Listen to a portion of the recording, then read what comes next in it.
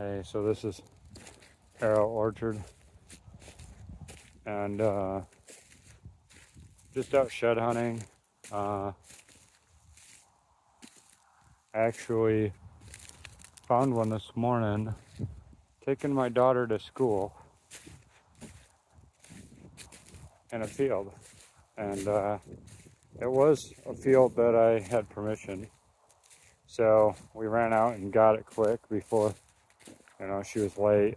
But this is an update for, I haven't posted in a long time, but I really hate doing cornfields for shed hunting, but if you're in the right area, it does yield antlers. Right now I'm actually, that hedgerow back there actually has a lot of rubs in there. Like, you can't go 20, 30 feet without seeing a rub in there, and that thing's pretty thick. It's probably like 40 yards deep, and I've found some big antlers in there in the past years.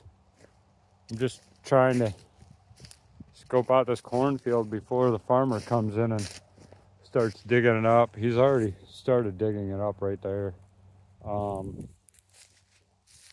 only walked through this once before. It's early February, and there's a lot of antlers still holding, and I'm only at 5.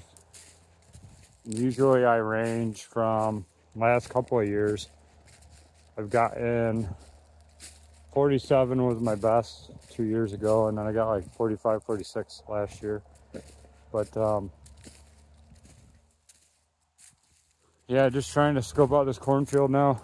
I would recommend, if it is sunny, use the sun to your advantage. Put it on your back, and then, grid search the field.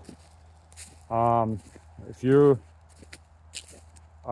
it's really hard looking through the corn, just go down every 3rd or 4th row, and if there's antlers in there, you'll literally step on them, because I've done that. But these rows are pretty easy to look through. It's just like a dummy. I left my binoculars in the truck, so I'm just zigzagging through here quick, because I got other spots that I really want to hit on the other side. The other tip is, if it's raining, very good time to shed hunt. It makes the antlers glow and shine like most bones do when they're wet. And